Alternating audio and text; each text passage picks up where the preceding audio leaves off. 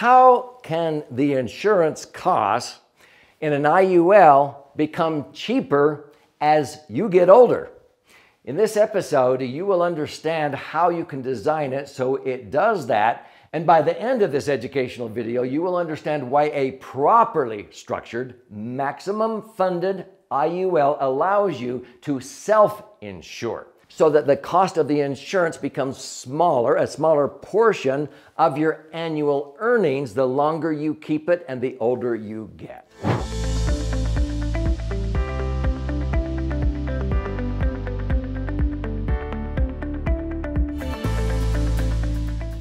So I'm Doug Andrew. I've been a financial strategist and retirement planning specialist now for more than 48 years.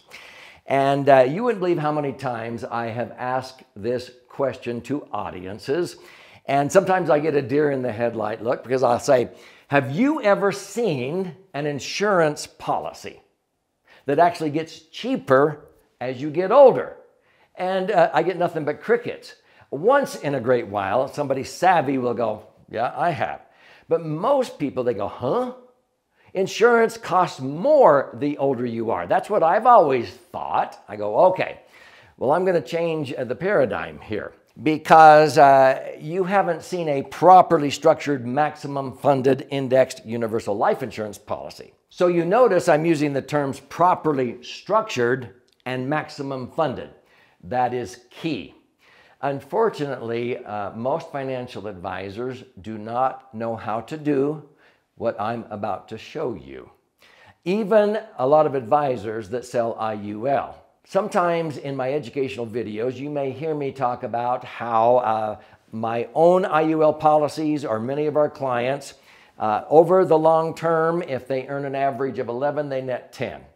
In some years, if they earn 16, they net 15, or like if they earn 61%, they net 60%. That 1% is the cost of the insurance that the IRS says has to be there in order for it to be tax-free.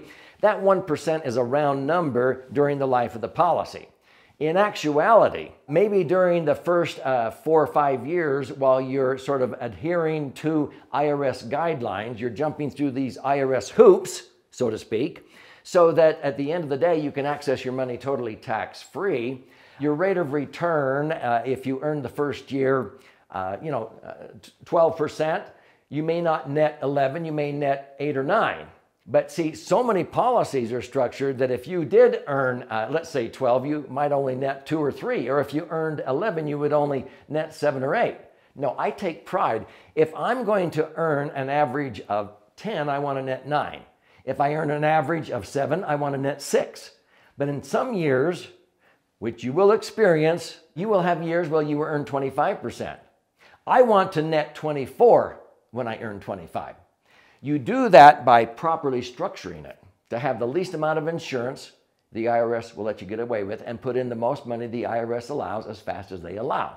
And so that also has to do with how you fund it. So I'm going to use some examples here to help you understand it on a basic level. And then when you meet with an IUL professional, they can create illustrations to show you the actual costs and how they go down. Now, come on. The actual cost of life insurance protection goes up as you get older. But if you maximum fund an IUL, the amount of insurance that the insurance company is at risk to pay out if you die gets smaller as you get older.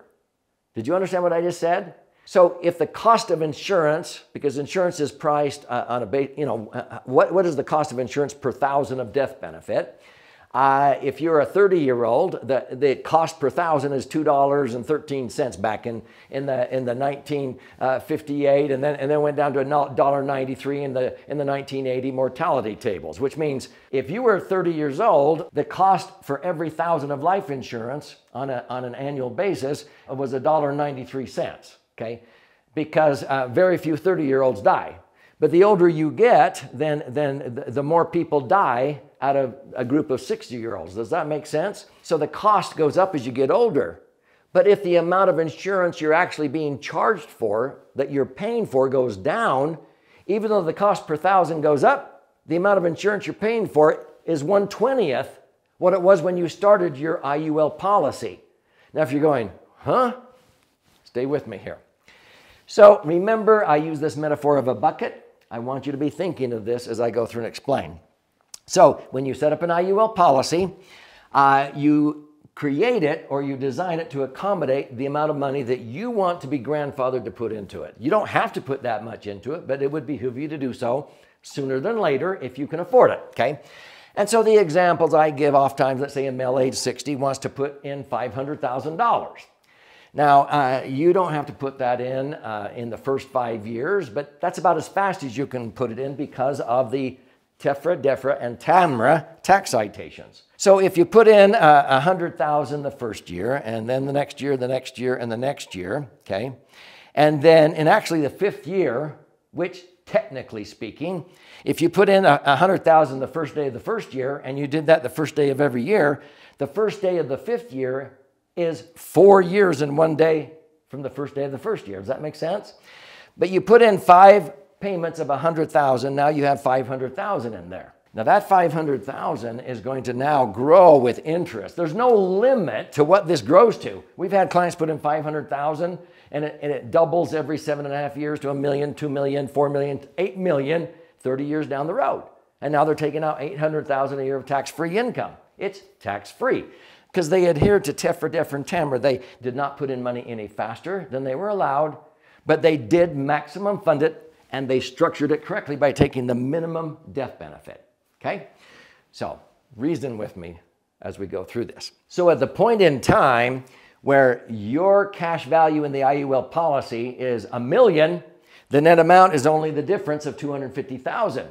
The insurance company is only going to charge you for the cost of insurance on $250,000, the net amount at risk, not the original amount. So even though the cost of insurance may go up as you get older, the amount of insurance you're being charged for goes down dramatically. Okay, and so let's take it one more doubling. Let's say the $1 million in 7.5 years doubles to $2 million, which has been historically true for many of our clients. Whoa, wait a minute. Now you have $2 million of cash value in this, and the original death benefit was $1,250,000?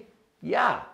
Now TEFRA and DEFRA says in order for it to not violate those tax citations, TEFRA and DEFRA, the insurance now has to stay ahead of your cash, usually by about 5 percentage points.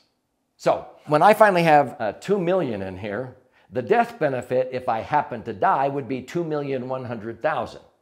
But the insurance company is only charging me for $100,000 of actual amount at risk, because out of the $2.1 million, $2 million of it is my own money. Now, if you're connecting the dots, they're charging you only for $100,000 of actual amount at risk. You've got $2 million.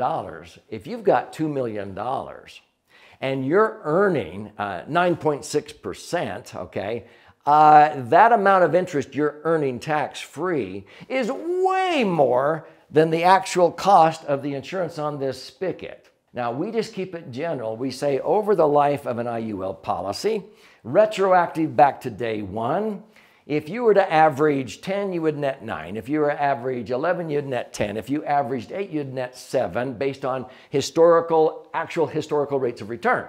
But if you understand what I just said, I've actually had IUL policies that 30 years later, they only cost 1/20th what they did when I was 30 years younger, because the amount of insurance is way down. And the interest I'm earning is way higher, which means this. If I took the snapshot in time in just the 30th year, if in the 30th year I earned 11, let's say, that year in index, I would probably net 10.8 or 10.9. The differential is only 0.2%, not 1% in that given year. But I always just average it retroactive back to day one. And generally speaking, if you structure it correctly and fund it properly, it's about 1% less, sometimes a little more, sometimes a little bit less, but that's money that would otherwise go out the window in unnecessary income tax. So again, the metaphor that I like to use, if this was a 5-story building and the IRS said, you know what, you can build this building, but if you'll just rent out the first floor, if you just fill it up 20% of the way, the second year, another 20%, 3, 4, and now you can rent it out totally. You can lease out the total building, and all of your rental income will be tax-free forever after. I would do that because the tax-free access to money will way outperform having a tax-deferred IRA or 401k in the short run. Is this making some sense? So I would recommend that you understand this phenomenon about how you can structure an IUL policy correctly. If it is not structured correctly or funded properly, or you don't adjust it, then you may earn 11 and only net 6 or 7 or 8. That's always sad for me. That's why it's critical to meet with an IUL professional that knows how to do this correctly. And so you'll learn in this book, The Laser Fund, 300 pages of charts, graphs, and explanations, how you can determine if your IUL professional knows what they're doing so that you can have the highest net internal rate of return, and the actual insurance will cost less as a percentage of the money you're earning as you get older.